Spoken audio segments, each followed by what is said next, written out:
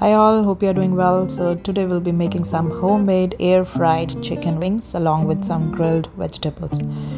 So here I'm taking some chicken wings, and for marination we're going to add some yogurt or curd, whatever you like, you can add it.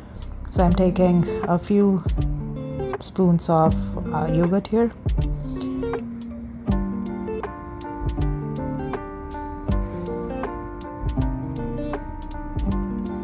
Okay, then for seasoning add some salt along with any of the herbs that you want. So I'm taking some basil leaves here, some oregano, turmeric, is oregano, and some cut cilantro. So we are going to mix it well so that the layer is coated on all of the wings and then the flavor is there for everything. Then add a parchment paper to your air fryer and then place the chicken wings in the air fryer. The best thing about using the air fryer for food is you don't have to worry about all the calories from the excess oil.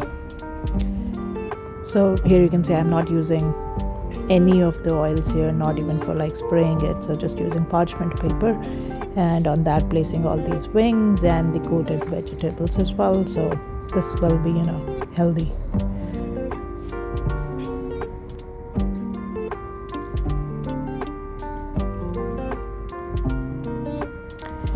And yeah, I took some zucchini and asparagus as well, coated in the same marinade in which we had the chicken wings, and just put it in the air fryer and set the temperature. I'm setting it at 380 degrees Fahrenheit and for 30 minutes. Once the wings are cooked, just take it out from the air fryer and plate it. And the moment of truth.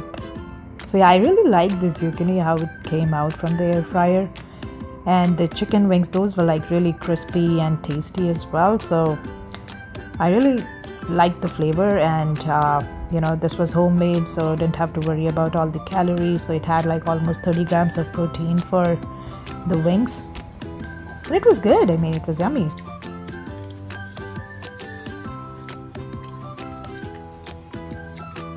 Yummy, yummy.